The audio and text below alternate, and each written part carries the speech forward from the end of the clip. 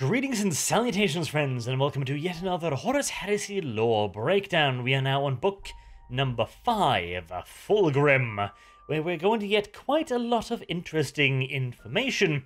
This is the first book that isn't basically focused on Horus and his various bullshit misdeeds, and of course focused on the Emperor's children. There's quite a lot of interesting little tidbits in here. For example, some general information about the Emperor's children. One of the main characters here is Solomon Demeter. He gives us a couple of interesting pointers. For example, Solomon Demeter refuses to utilize weapons and armor in combat that he himself has not worked on. Now, this makes sense. Of course, it's an Emperor's children. Of course, he would make sure that his gear is as perfect as he can make it, but for some reason, I was always kind of thinking that would be a little bit too dirty a work for the pristine Emperor's children, but apparently not. Oh, and by the way, the need for said weapon and armor is rather pressing at the moment, as the Emperor's children have found themselves embroiled in a protracted campaign against a xeno-species known as the Lear, snake-like monstrous creatures with all kinds of augmentation, both mechanical and biological. The Lear inhabit several worlds. The biggest and currently most interesting one is covered by ocean, where the Lear live upon giant flying atolls, which is rather interesting. Flying islands! That is some serious technology right there. In addition, of course, to underwater cities. They were not fond of the Emperor's children. In fact, they outright attacked the Empire's expeditionary ships the moment they met them, and that is why the Emperor's children are now busy murdering every single last one of them. We also get a good grip of the chronology right off the bat, which is unusual. This is right after departing the Great Triumph at Ulanor, where the War Master was finally made, well, War Master. We also get an interesting piece of information. So, the Emperor's children, before they were reunited with Fulgrim, were on the verge of being destroyed, only about 200 brothers left. They rebuilt their legion using the gene code taken from Fulgrim, which arrived just in the nick of time, and after that, Fulgrim became known as the Phoenician, a clear reference to the Phoenix, rising from the ashes and all that. They also spent a great deal of time fighting underneath the aegis of the War Master, cooperating with the Lunar Wolves as a subsidiary force, whilst they gained the strength and the numbers required to operate on their own. Interestingly enough, it might just be this cooperation that sowed the seeds of what was to become a rather unfortunate streak of arrogance amongst the Emperor's children, as they received a great deal of praise from the War Master and the Lunar Wolves. The War Master himself described the Emperor's children as the finest legion he had ever fought alongside. Now, I'm not going to blame the Lunar Wolves for all of this, obviously, that'd be a bit unfair, but before this, the Emperor's children were famed for their skill at diplomacy, for being able to talk to people, being able to understand their position, and eventually arrive at a compromise. In other words, the exact opposite of what the Emperor's Children Legion eventually became. How much of this was due to the War Master's praise and their somewhat inflated sense of self? You know, how do I put this? Oh, I know. Imagine this. Your legion, your fighting force, your history, all of it is about to get destroyed. There's no way out. You pretty much reconcile yourself with your fate. You're dead. Your heritage is dead, everything you've ever fought for is dead, all of it was in vain because the Legion has been cursed. The gene stock has been destroyed and you're seemingly just screwed. Then, as if the hand of fate itself reaches down and intervenes, Fulgrim is discovered at the absolute 11th hour, and the Legion rises from the ashes of certain annihilation to being one of the best legions in the Imperium, praised by the War Master himself and allowed as the only legion to wear the Emperor's Aquila. It would be a small wonder if the members of the Legion figured that they might be special, chosen by fate, you know, just a cut above the rest. And it certainly showed in some small subtle ways here and there, but in other cases, rather obvious ways. the flagship of the Emperor's children, the Pride of the Emperor, a massive and beautiful vessel, had been crafted to what can only be considered full-on artistically anal specifications, and had taken twice as long to complete as any vessel of equal size. Oh, and by the way, there's also a mention in the book about a mural showing Fulgrim receiving the Imperial Eagle, the Aquila.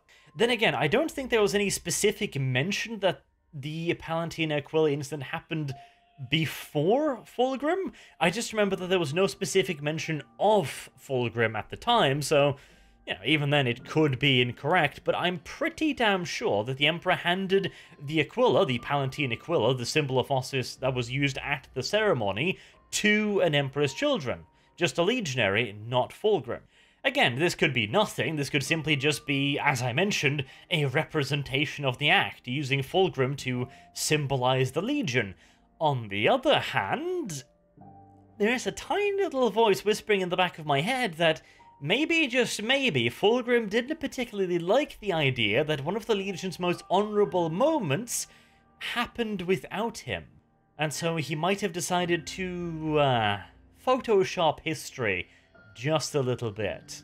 Oh, and by the way, allow me to clarify this just a little bit, because I've seen some confusion around this.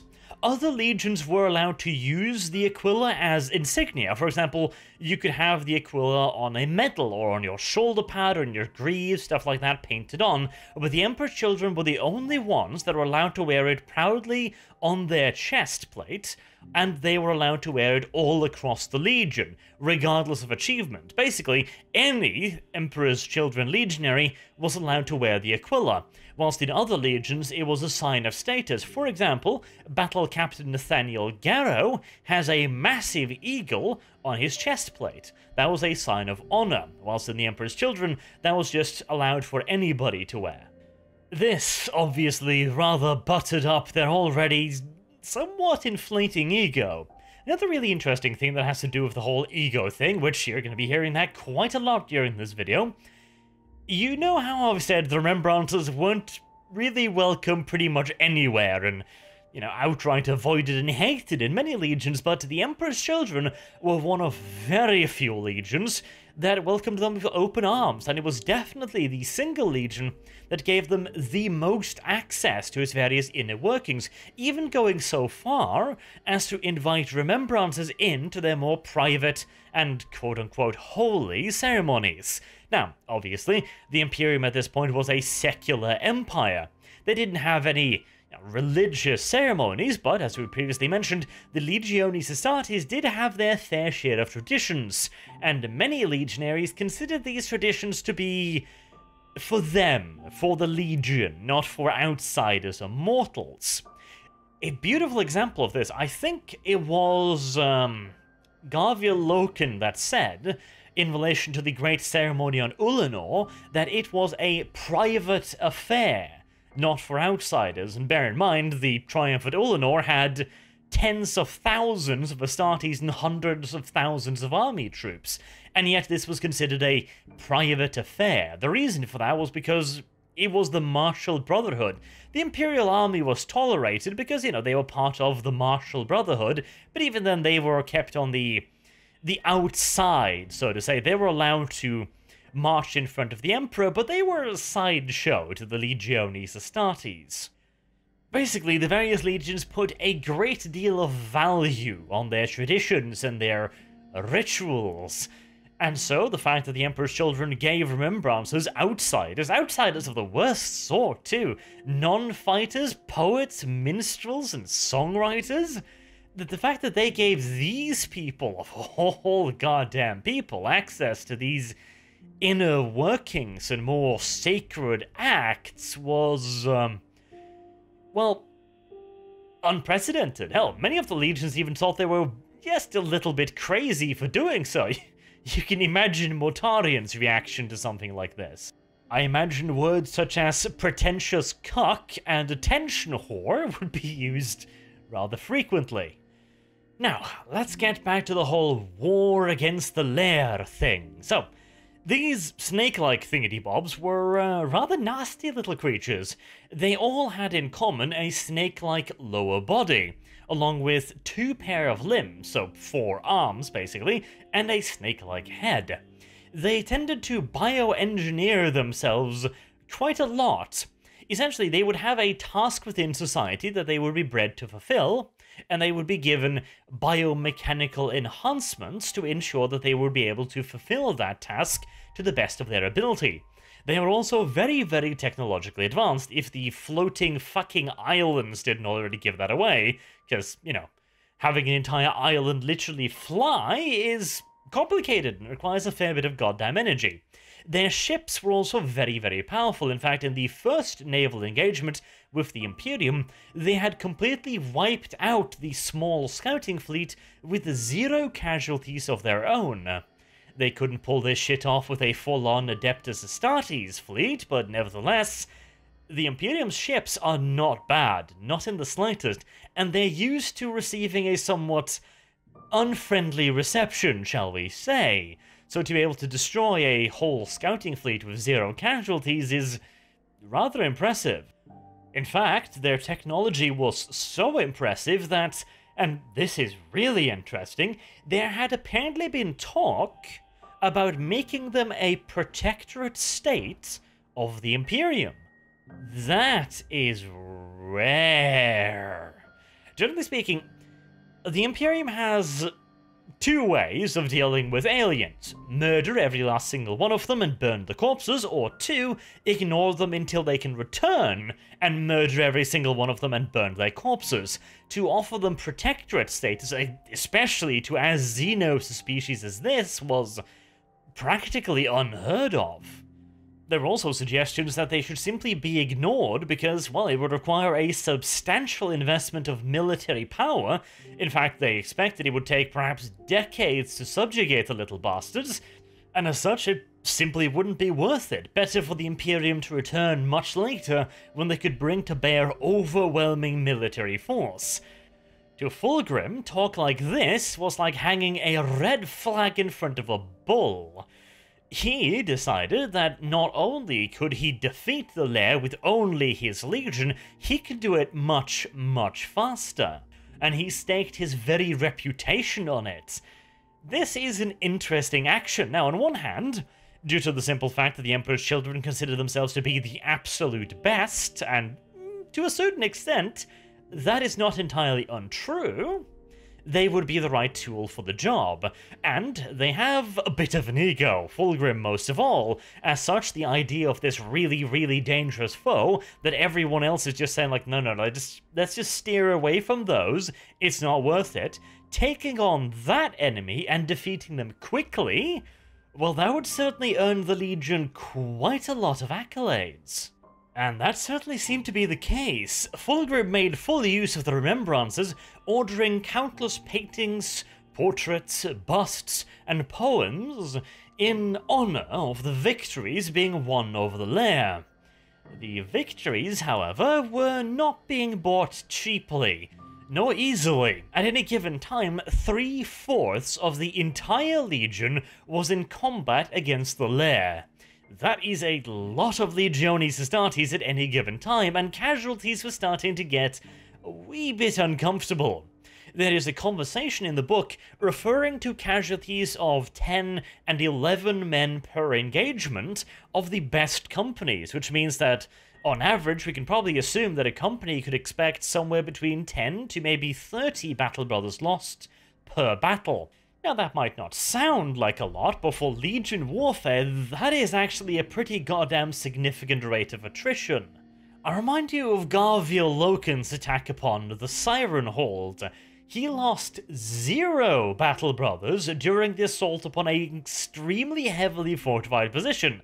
Granted, occupied mostly by fanatics rather than full-on military troops, but still, the position had kept the Imperial army completely checkmated for a very long time. The Legiones Astartes were more than happy to suffer wounds because, well, they could repair most of them. Not only, of course, are Legiones Astartes very, very tough little suckers, but the Imperium has grown very, very used to dealing with battlefield injuries. They've got a lot of practice in that particular field. So suffering between 10 to 30 casualties per engagement, that was pretty nasty. And again, this campaign was going to last for a fair bit of a while yet. In fact, it got so bad that some officers privately and very, very quietly, of course, suggested that maybe the Phoenician was being a bit too aggressive. The Legion had been given a bit more time to prepare and a bit more time to take this piecemeal. Casualties could be reduced, but due to the need to act so very, very quickly, they were taking casualties as bad as any in the history of the Legion in an extended campaign. But due to the excellent execution of the Emperor Children and the brilliant planning of Fulgrim, they were doing a hell of a lot better than anybody had actually imagined they would do. Again, the campaign was expected to take decades, and Fulgrim was just about to wrap it up after a very short period of time. There was one final meeting to be held before the final attack against the last remaining Lair Atoll was to be launched. A rather interesting meeting. And quite the interesting meeting it is. It turns out the Emperor's Children had borrowed a couple other traditions from the Lunar Wolves, including their warrior lodges. Although the Emperor's Children were not fond of the idea of informal fraternity between people of various ranks, and so their own warrior lodge, the Brotherhood of the Phoenix, was only open to men of substance and rank. Apparently, Captain and up, which is a rather exclusive club. And it is in this club we meet a couple of old friends.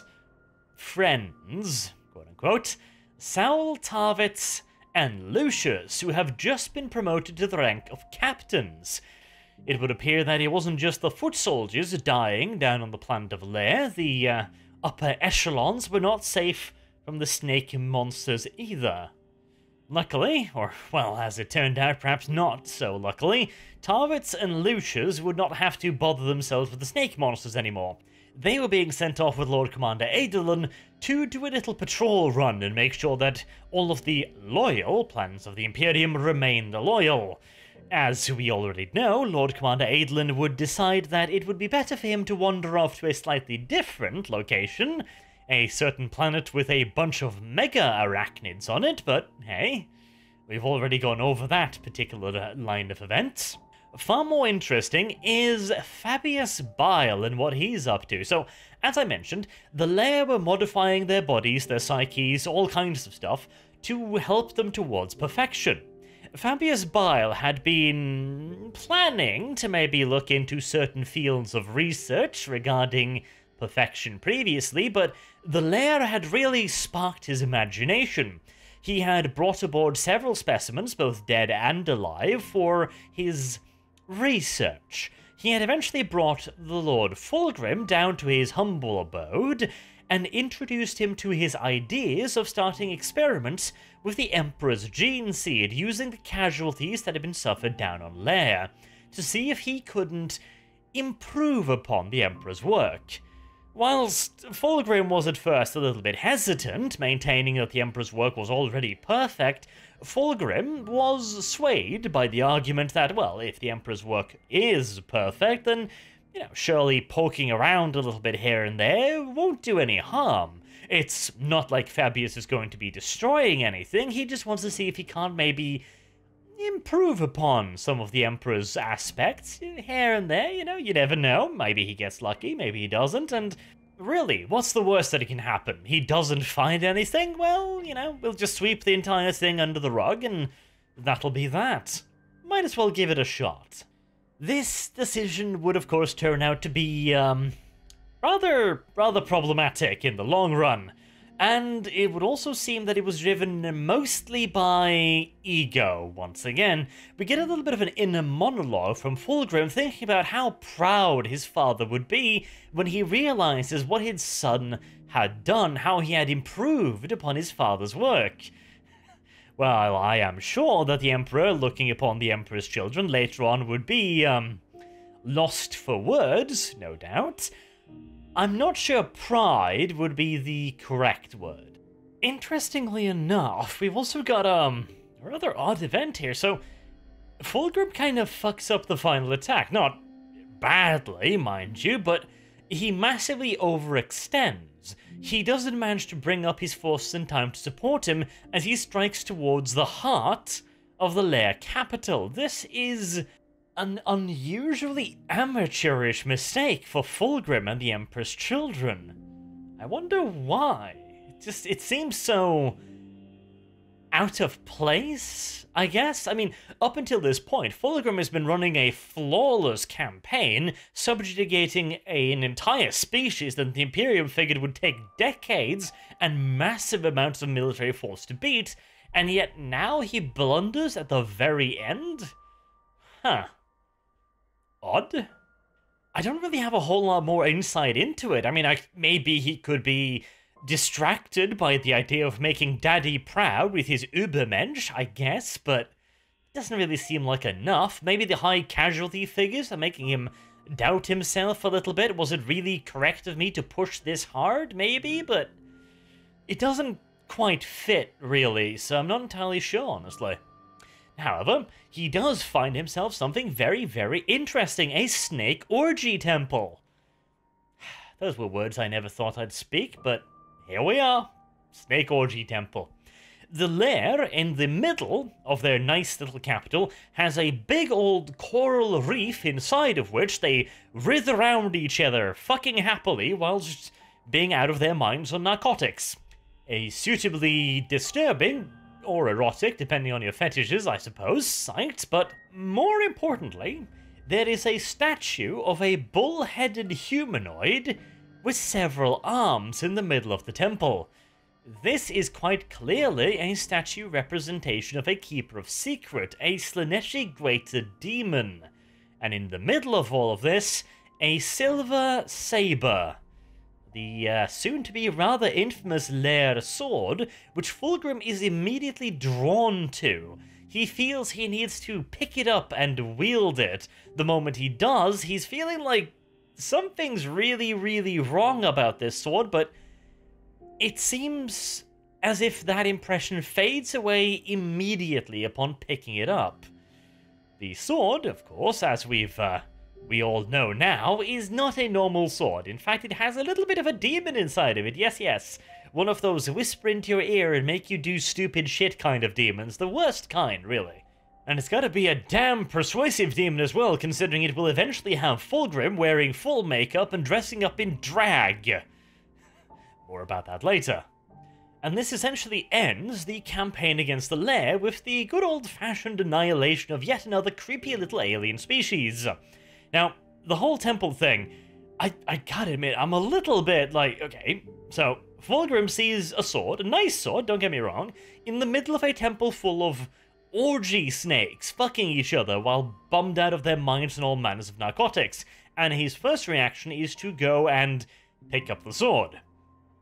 Alright, now, I can kind of see the rationale for it, because the Emperor's children are hardcore interested in alien weaponry. In fact, this is a little bit of the reason why they probably got corrupted in the first place, and probably why the sword looks like a sword.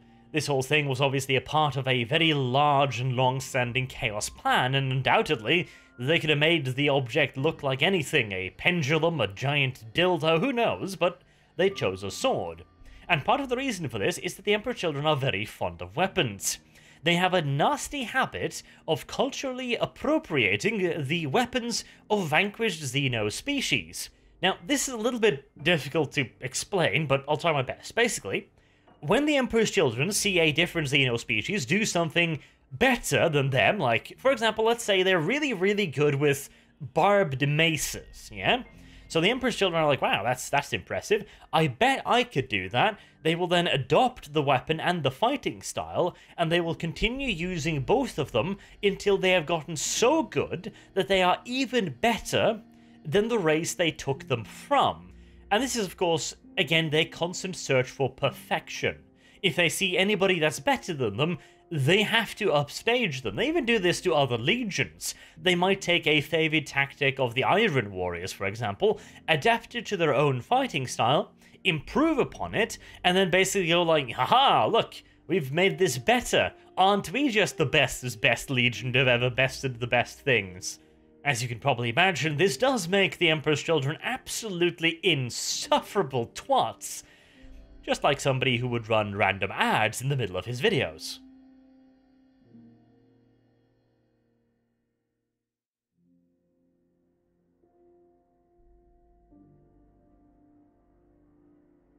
You know, I feel I'm getting pretty good at these segues. Anyways, yes, the Emperor's Children are very fond of weapons, so again, I can kind of see why Fulgrim would do this. Not like he understands anything about demons anyways, or, well, he does understand something, but he doesn't get the idea of, like, demonic weapons. And even if he did, he's Fulgrim. He'd probably just think that, oh, it's a demon in the weapon, I can surely outwit a simple demon.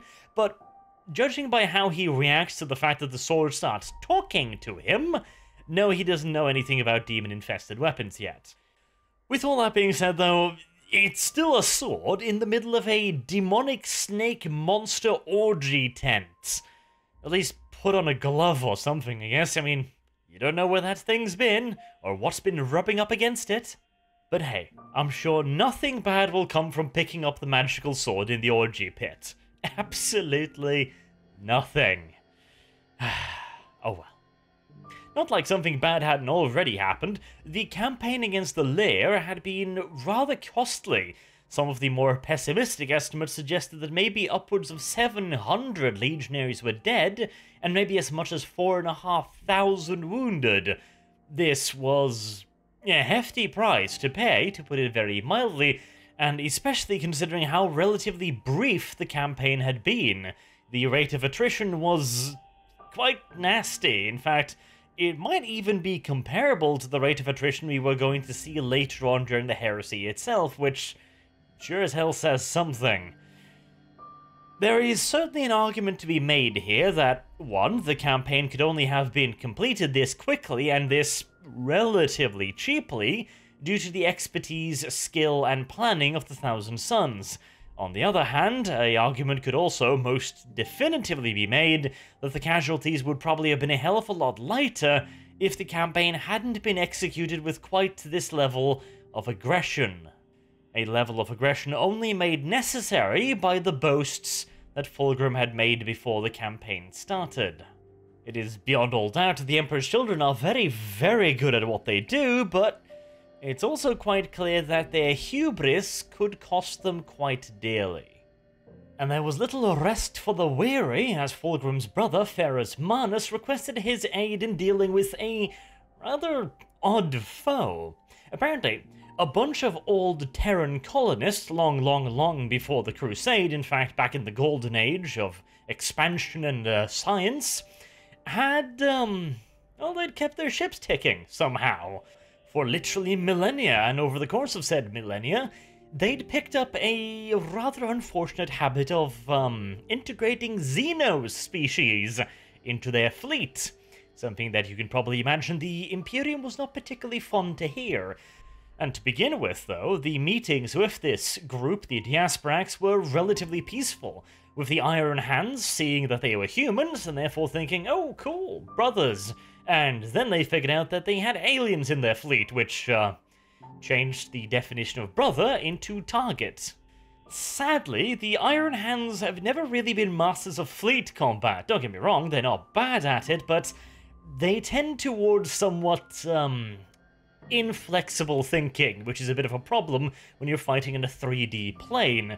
As such, they were really having some problems dealing with the Diasporax, which were, of course, expert fleet fighters, seeing as, well, they literally lived and breathed every day on their life on a spaceship. They'd gotten pretty good at running them at this point, and this wasn't the first time somebody had tried to murder all of them and scatter them to space dust. This is why Ferus asked for the aid of the Emperor's Children. He figured that the only way to really deal with them was to, rather iron-handedly of them, just throw a giant fucking net over the entire sector and then slowly squeeze until there was nowhere left to run. Which, that sounds like Horus Manus, alright, no doubt there. The Iron Hands are, like I said, somewhat inflexible and somewhat brutish in their solutions. They're the kind of people that fish with dynamite. the types that utilize brute strength over, well, literally everything else. Despite all of this, Ferrus, Manus, and Fulgrim were actually really good friends, which did come as a bit of surprise. I mean, Fulgrim, a lover of art and everything fanciful, and Ferrus Manus, hater of everything fanciful. They've got some differences when it comes to their hobbies, but the story of their friendship, which is told in the book, they met on Terra before the Great Crusade and decided to challenge one another to a friendly little competition about who could make the best weapon. Ferrus Manus made a sword, which surprises me a bit, he doesn't really strike me as the sword type, and Fulgrim made a hammer, which also surprises me a bit, as he doesn't really strike me as the hammer type either. And upon seeing each other's weapons, both immediately exclaimed that the other's weapon was the superior one. So they essentially agreed to have an unofficial draw and swapped weapons. I gotta admit, I feel this is a little bit contrived, so Fulgrim made a hammer, and Ferrus Manus made a sword. Now, I can definitely see Fulgrim with a sword, and I can definitely see Ferrus with a hammer, but for them to just kind of make the other's type of weapon and then switch? Yeah, it's a heartwarming tale, but feels a little forced. I much prefer the second story. So, apparently Sanguinius had brought a ton of statues to the Imperial Palace to give as a gift to the Emperor. Upon seeing them, Fulgrim, of course, wet his panties and gushed all over them, while Ferrus Manus said something about art being useless and only for pantsy faggots. To which apparently Fulgrim responded, "You're such a Gorgon. If you can't appreciate beauty, how will you appreciate the galaxy we are going to conquer?" And apparently the nickname, the Gorgon, stuck, because Ferrus quite liked it. Now that I like way more, because I could definitely see Ferrus Manus, of all people, taking to the nickname the Gorgon. It really fits him. At the same time, I can also definitely see Fulgrim throwing a little bit of a needle towards one of his brothers. Not necessarily with any kind of malice, but, well, let's just say that some of his more thin-skinned brothers wouldn't have gotten the joke. Ferrus Manus, however, well, he took it straight up and indeed wore it as a badge of honor. I really like that story because it fits both of their characters really, really well. That aside, let's return to the whole fleet battle thing. So, Ferrus had spent a great deal of time trying to catch something he couldn't catch. His answer was to bring in more people so that he could again try to catch the thing that he can't catch. Fulgrim, on the other hand, presented a somewhat more workable solution to the conundrum. After all, if you cannot catch something, then expending even more energy trying to catch the thing you can't catch seems rather pointless. However, clearly the Diasporex had a reason for staying in system. I mean, they were being hunted by the Iron Hands, who clearly wanted to wear their hides as raincoats. Clearly, if they had any sense, they'd be leaving, so there must be a reason why they're still here. Fulgrim surmised that seeing as the fleet of the Diasporex was rather massive, they must be looking for something relating to the fleet. And since they haven't been found attacking nearby systems for food or water or anything, the only real option then would be fuel. Which makes everything a hell of a lot more simple. Threaten the fuel-producing facilities, and the enemy fleet will have to stand and fight to protect them, or run out of fuel and simply just die slowly. Either way, the Imperium is happy. And considering the system in question didn't have anything like massive deposits of promethium or other fuel sources, the only way they could be getting said fuel was solar collectors hidden within the corona of nearby stars. This still meant that the Imperium would have to cover a fairly significant portion of space to find the bloody things, but it would be a hell of a lot easier than finding single spaceships in the vast emptiness of space. And so the fleet began looking for the solar collectors. In the meantime, however, we have a couple more interesting revelations. There's a conversation between Ferrus Manus and Fulgrim, for example, where Ferrus not only states that he was entirely fine with Horus taking the mantle of War Master, he was actually happy it wasn't him, because, well, he had enough responsibility as it was, and certainly didn't want anything else. We also hear that certain Primarchs, Angron and Mortarion, for example, were not particularly fond of Horus's elevation, but, well, Not particularly surprising, that. We also get a few glimpses of the demon starting to fuck with Fulgrim's head, urging him to goad Ferrus Manus, for example, which is rather interesting. Now, of course, this might just be a demon being a douchebag, natural form of demonhood, but at the same time, the demons have already kind of made up their little mind about their plan, and it would appear that at least part of their plan was originally to try and turn Ferrus Manus over to the bad guy's side, and yet here they are encouraging Fulgrim to piss on him. Interesting. I suspect that part of the reason is it's very easy to see this Chaos plan as one great big plan, an amalgamation of all of the Chaos powers working together because, well, they are facing annihilation if they do not, but on the other hand, Chaos is of course naturally a rather fractured alliance, even at the best of times, so it stands to reason that certain powers within this alliance, quote-unquote, might have their very own reasons for screwing around a little bit. And indeed, we're going to be seeing some pretty clear evidence of that in later books, and it looks like maybe Slaanesh has his own little plans for Fulgrim. Not particularly surprising, considering his eventual fate, but still an interesting little tidbit. Also, again, this is one of those things. So, Fulgrim looks at the sword and is like, well, it looks pretty, but the gem, in which the demon rests, looks a bit crude. Maybe I should have that replaced, and instantly he dismisses the thought. I am, again, kind of surprised. Now, again, like I mentioned previously, at this point in time, Fulgrim doesn't really have any real understanding of the concept of a demon weapon, or how it could interact with his mind, but the sword seems to be fucking with him rather clearly. At one moment, Fulgrim's like, yeah, I'm definitely going to have the stone replaced, and then the next second, he's like, no. That would be the most vile desecration. How the fuck does he not notice this? I'm wondering if I'm not giving Fulgrim enough credit, or if I'm giving him too much credit, because on one hand, if you don't understand the idea of something fucking with your head, naturally that wouldn't be your first, thought. You'd just think like, well, that's a little bit strange that I would think that, but then again, the brain does creepy things all the time. I mean, how many of us hasn't half asleep been doing something stupid, and then your brain catches you in it, like, you're about to put on your underpants, and your brain goes like, oh, I'm gonna have to wipe my ass first. Best wipe my ass with my underpants. And then a quarter of a second later, you're like, no, that's a bad idea. Let's use toilet paper like normal people. So yeah, the brain can fuck with you a lot, but he's a Primarch. I can't help but expect that he would self-analyze a little bit. I mean, certain Primarchs, like Guilliman, for example, and granted, the two are not comparable directly, but Guilliman is capable of analyzing his own action from a third-person perspective.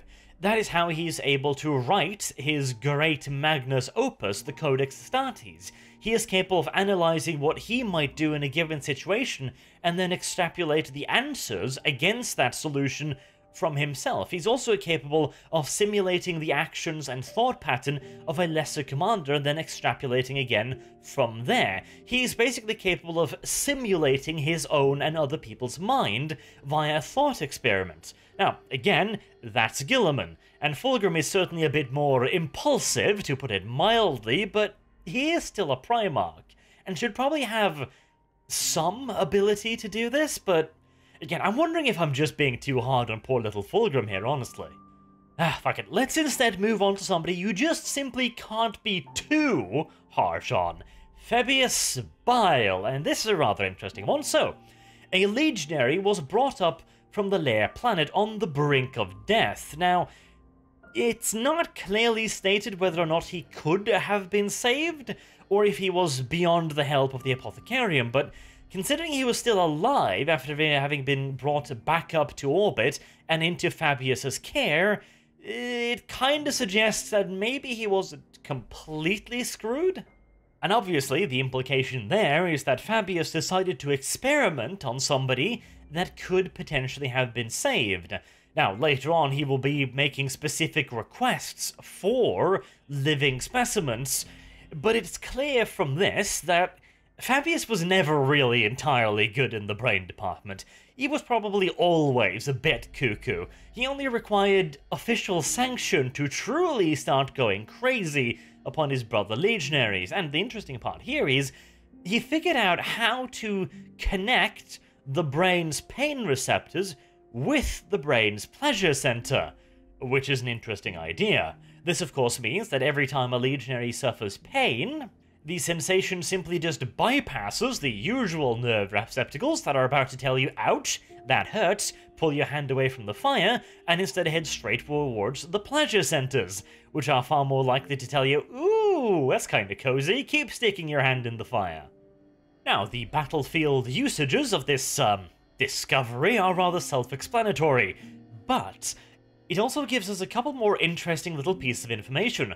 One, this means that if anybody receives this treatment, which, considering Fabius's interest in screwing around with people's heads, would in all due likelihood be most of them, and this practically guarantees their eventual fall to Slaanesh. Secondly, it also explains why the Emperor's children went full-on pain-loving crazies before they were even fully corrupted. They simply had their noggins screwed with. But that was not Fabius's only, success. Seems like a strange word to use here, but I guess it fits. It also managed to distill a drug that had been extracted from the lair corpses. Which, wowzers. We're now seeing the Emperor's Astartes being, enhanced with the blood and guts of Xeno's aliens. Whew, that's rather spicy, and again, somewhat surprisingly to me, Fulgrim okayed this without really much of a second thought, apparently, which... yeah... Okay, again, I get it, Fulgrim wants better Astartes, and I'm sure Fabius isn't telling him the whole truth, but... wow, that is... yeah. Fulgrim seems to be remarkably easy to convince. I mean, again, I just want to point out, once again, even though I've done this before, the Xenos are considered to be clearly inferior, vile monstrosities. The very thought of mixing these monstrous creatures together with the Empress Astartes should be, well, heretical, basically, and yet there doesn't seem to be a whole lot of pushback from Fulgrim about any of this. Granted, again, it could be the influence of the sword, but I mean, he hasn't had the thing for that long. I'm amazed at the rapidity of Fulgrim's fall. Anyways, this new drug would be opt-in only, which meant that only the legionaries that chose to receive it would actually be issued with the drug, but, I mean, it came with their Primarch's recommendation. Very few of them would go like, oh, well, our Primarch says it's okay, must be heresy. Now, a fair few of them did figure that introducing an unknown substance to their bodies was not exactly kosher. A lot of them thought in exactly the way that I described. We are already perfect, so what possible need could we have of this new drug that nobody really knows where it come from, but on the other hand, again, it came with Fulgrim's approval, so clearly it couldn't be that bad. And again, to be fair, the drug was actually really, really good. It increased the strength and reflexes of the recipient quite considerably. There was a small, side effect early on that overloaded the target's heart and ended with them, dying, but details. That was mostly fixed by the time it was introduced into the Legion proper, so, it's fine, it's fine. Speaking of untested chemicals and slight by-effects, it would appear that the little lair temple had also had some effect on the mortals that had been allowed to see it as well. Previously in the book, several of the remembrances had been shuttled down to the lair temple to have a good long look at it, and it was going to produce some rather interesting effects. One of them was Serena de Angelis, a famous painter, who was looking for just the right shade of red when she decided to start cutting herself and mixing the blood into the paint, and that would produce just the right color. Eventually, she would mix in far more interesting substances as well, like the blood and guts of others, and also excrements, because fuck it, why not? Whatever was in that temple was clearly quite potent. Well, there was a statue of a keeper of secrets in the middle of the room, plus the orgying snake, I guess.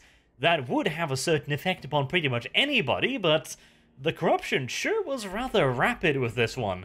Usually, you'd have to have an exposure to chaos-corrupted material for, At least a while before people are going this crazy, but then again, none of these people even have the concept of being corrupted in the first place, so that undoubtedly makes them somewhat easier to corrupt. Though, interestingly enough, some of the various people down there was starting to notice something. Julius Caesarion, for example, had had a rather, how should I say it, interesting experience with it. He described it as such. My every sense was stimulated. Since then, everything is grey and ashen to me. I take no joy in the things that once set my soul afire. I walk the halls of this ship, halls that are filled with the works of the greatest artists in the Imperium, and I feel nothing. Now, of course, for us, it's pretty obvious to see exactly what is riding poor little Julius, but for them, he didn't know, and he couldn't really find any answers either. The closest he got was some long-dead Terran scholar from the pre-unification era that had written something resembling this, or at the very least the relativity of morality, which is an interesting way to think about Slaanesh. Granted, if you hold to the belief that nothing is intrinsically moral or immoral, then the teachings of Slaanesh is not in and of themselves any worse than anything else, but in a logical universe where certain things are kosher and certain things are not, like, for example, murdering someone purely for the pleasure of hearing them scream, well, the simple fact is, morality is definitely subjective to a certain extent, but within a civilized society, there are morals. And within any kind of structured society, there has to be morals. At the very least, the basic foundations, such as you shouldn't kill people, because it's going to make keeping a society stable rather difficult. Oh, and speaking of stability, Fulgrim has finally realized that he might be going a little bit fucking cuckoo as he started to hearing voices in his head. And I mean this in the most literal terms possible, as in a different person speaking in his head, giving him thoughts that Fulgrim would normally not have considered. For example, Ferrus Manus has rushed off to fight the Diasporax after they had fallen for Fulgrim's trap, whilst not coordinating with Fulgrim, something Fulgrim is not particularly fond of, whilst the voice in his head is trying to goad him to view this as his brother's betrayal, rather than simply just a compulsive act of Ferrus Manus, and to be fair, it is Ferrus Manus we're talking about here. It's not exactly his style to simply just sit by and wait for aid, is it? Hell, Fulgrim even realized this and for a while thought that he was going slowly insane due to some kind of effect from the Lair Temple, but eventually he dismissed this thought because, well, what could lay low such a perfect being as himself? Interesting this, he was on the right track, but then he dismissed it due to hubris. I wonder if this is the reason why Fulgrim is so easy to manipulate. As I mentioned, any Primarch would be able to notice that they are clearly being manipulated, but in the case of Fulgrim, he might simply just dismiss the entire notion of being manipulated because he is Fulgrim. He is the Emperor's perfect being, therefore, he couldn't possibly be manipulated. And to a certain degree, this definitely does make sense, as we saw with the offering of the Palatine Aquila, where Fulgrim decided to insert himself. He clearly's got a bit of an ego, as we saw with the conquest of the Lair as well, where he was willing to sacrifice a rather substantial number of his legionaries for his own pride, essentially, and of course his acceptance of Fabius Bile's rather vile tests. He clearly is willing to sacrifice quite a lot upon the altar of perfection. Now, of course, the idea of obtaining perfection is in and of itself lunacy, because you can't ever reach perfection. By its very definition, perfection is inobtainable for any normal living creature. Now, my main problem with this is, he is still a Primarch. This is clearly a part of his psyche, and as such it definitely would be able to override a rather considerable part of it, but would he really be this vulnerable? Would not the clinical part of his mind rise up and rile against this clearly rather insane thought that a voice is speaking in his mind thoughts that he could not possibly have? Eventually, he rationalizes this away, as this being a voice of his subconscious, which again, I'm kind of conflicted by this. On one hand, I can kind of buy and understand the excuse that Fulgrim would be conceited enough to rationalize this away as having access to his subconscious, which, that would be a step towards perfection. As Fulgrim himself says, who else could claim to have such an honest counselor as one's own mind? But at the same time, this all seems a little bit too obvious. One possible explanation, though, that I quite like is the idea that Fulgrim has rationalized this away not purely due to his own mind. He hasn't, purely based upon the fact that he's hearing voices, rationalized himself to the idea that this is his subconscious. Instead, he thinks, okay, there are many other people that were down in the temple. In fact, even mere mortals were brought down. Bekua Kinska, a famous composer, took recordings of the quote-unquote music within the Lair Temple, and she doesn't seem to have gone insane. Nobody else seems to be talking about voices in their heads, which would suggest that the only one going insane would be Fulgrim. And that is a thought that I would entirely understand his mind railing against, because again, Fulgrim views himself as the very embodiment of the Emperor's Children's pursuit of perfection. If he's going insane and nobody else is, that would mean by definition that he is not perfect. And that can't possibly be true. He, Fulgrim, can't possibly be more flawed than a mere mortal. That would be ludicrous. And of course, we know now that Kinska was going quite batty herself, but he did not know this at the moment. And even if he did know, the voice in his head would undoubtedly help him rationalize away their insanity as rationality. And I think that is a rather fitting conclusion to end the first video in the Fulgrim book series on. The fact that, yes, this kinda doesn't make too much sense. As a Primarch, he should be able to know better, but at the same time, if you take into consideration his conceit, his idea of himself as a superior being, he simply can't accept the idea that he, and he alone, is going insane, because that would go against everything he would consider to be rational. He has essentially, rather amazingly, rationalized himself into insanity, which is quite the feat. Until next time, I have been Arch. Thank you very much for listening, and I hope to see you all again soon in part 2. Until then, have a good day.